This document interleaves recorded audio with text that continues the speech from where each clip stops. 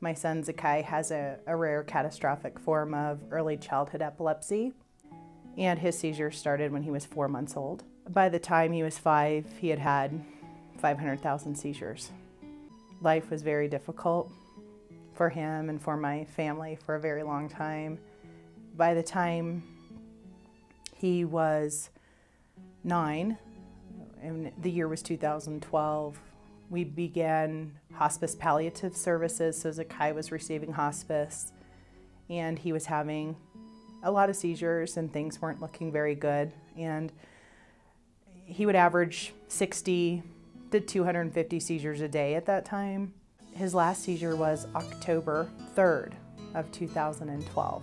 Seeing him do them things by himself without watching them, you know, hey, Mom, we're gonna go play outside in the front. Yeah, sure, no problem, you know. Come here. Thank you for being strong. I just love you so much. I love you.